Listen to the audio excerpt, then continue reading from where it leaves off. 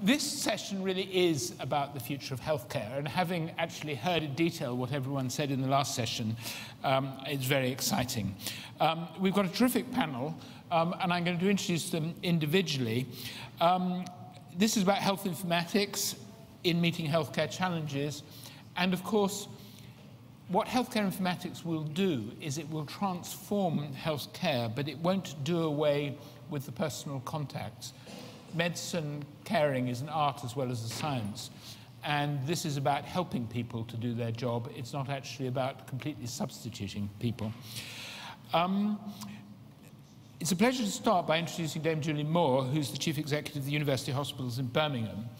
And I had the privilege of visiting her hospital recently and seeing the extraordinary informatics that they have in place.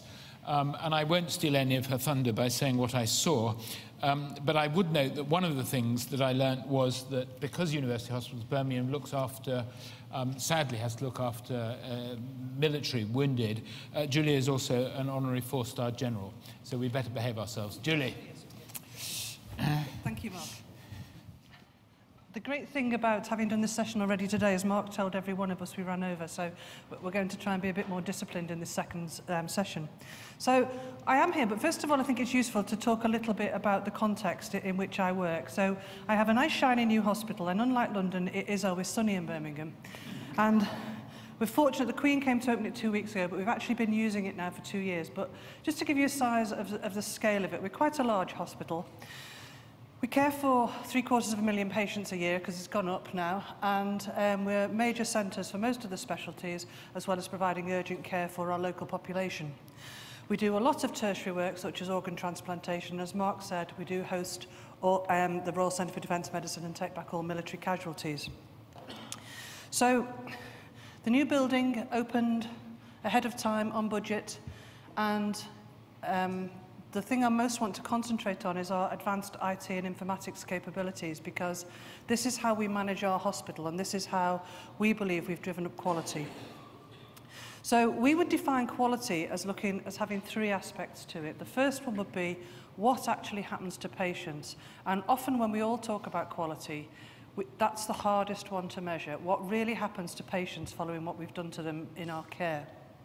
The second one is the patient experience or satisfaction. How did the patient feel about the care?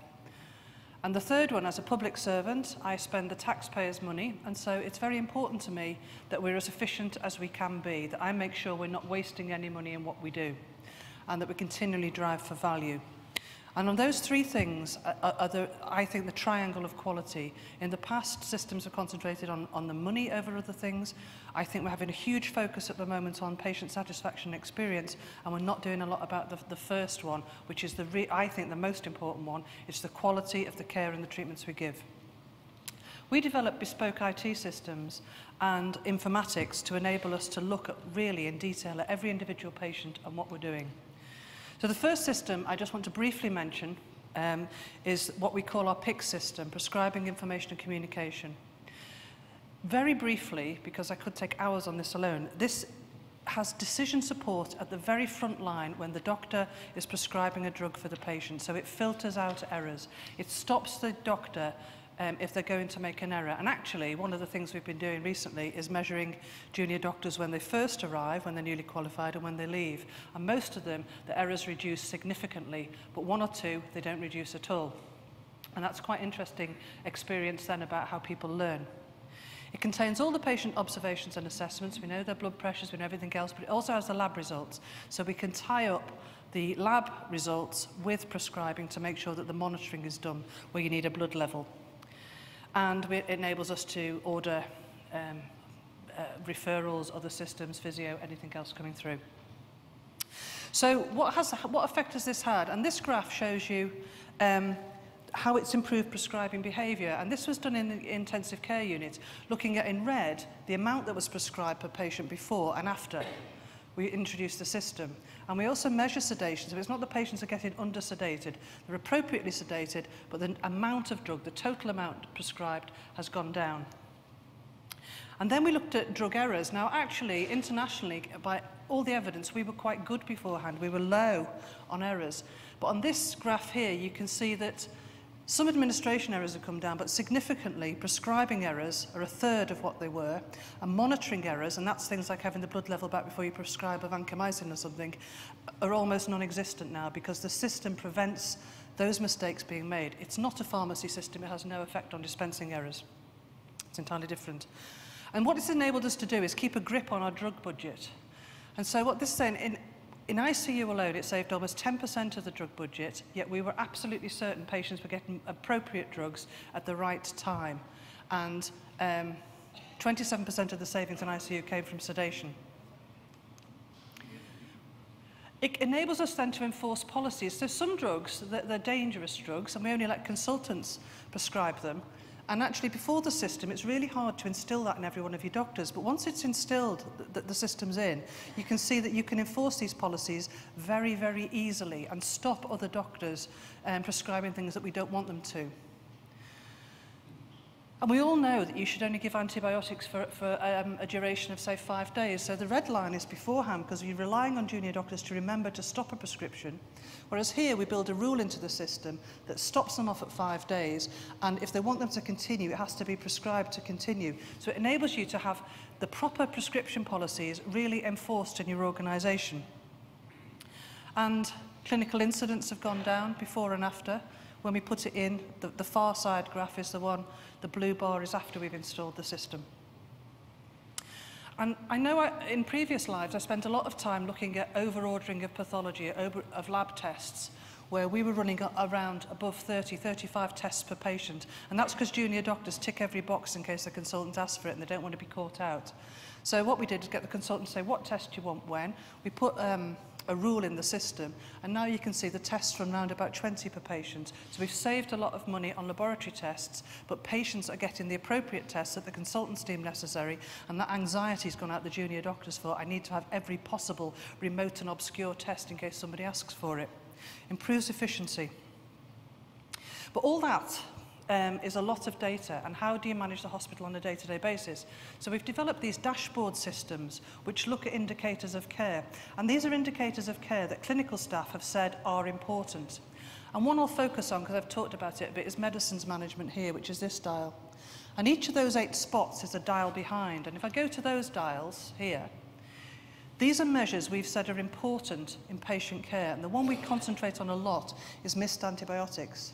Now, no clinician at all, I don't think, would ever argue that a patient who has an active infection, who has a raised white cell count, shouldn't get their antibiotics on time. And yet, culturally, I know as a nurse, it's quite acceptable if the drug's not on the ward, they'll put a little cross and say, out of stock. And actually, patients need to get that drug. So we've had a real focus on this in the Trust, made it very, very easy for nurses to access the drug, made it very, very easy for them to do the right thing. And therefore, we say then that if a patient doesn't get the drug, we count it as a serious incident. And once a month, the entire clinical team, that's doctors, nurses, managers, everybody involved, has to come and tell me, my entire exec team, why a patient didn't get their drugs. And that has been a very powerful way of making sure that people deliver the right care to the right patient. And people say, isn't this heavy-handed and Big Brother? But actually, the staff all say, no, we recognise the importance of this. And we've seen that rate come down. But we manage the organisation, because that's a lot of information. That was one ward. This is all the wards in my trust. On a funnel plot, above the line is poorer behaviour, below the line is better. And if I hover on that on the live system, it'll tell me which ward.